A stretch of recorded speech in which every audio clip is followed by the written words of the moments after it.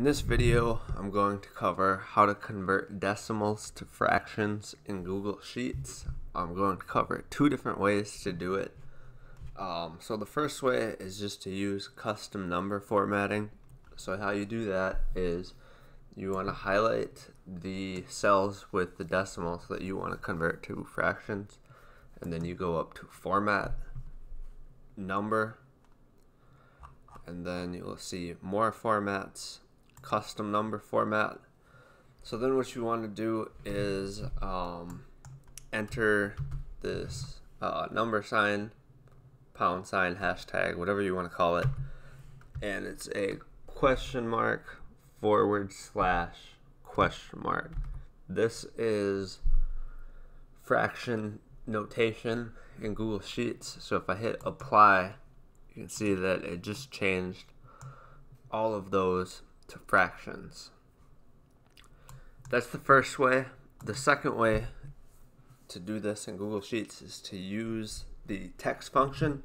So I'm going to press equals text, and then I'm going to hit tab when the formula appears. So the first argument, this takes two arguments, is the number.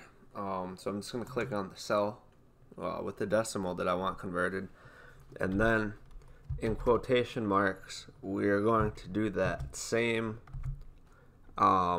fraction formatting that we had earlier. It's the pound sign, question mark, / question mark. You want to do this inside quotations here, and then you can close the formula out, and that converted it to fractions. So those are the two ways to do it in Google Sheets. Other things you can do if you want more numerators and denominators, you just add more question marks. So you can see this added more. That would be just adding question marks here for however many numerators or denominators you want in your fractions. Another thing that might be useful to know is if you want all the fractions to end in a specific denominator. Say I want all the fractions to end in 10. Instead of doing a question mark for that last one, you would just do the denominator you want. So 10 in this example, and then it's going to force all of my fractions to actually end in that number. And that works for both using the custom number formatting option that I showed first, or using it with the text function. But that is pretty much it for converting decimals to fractions in Google Sheets.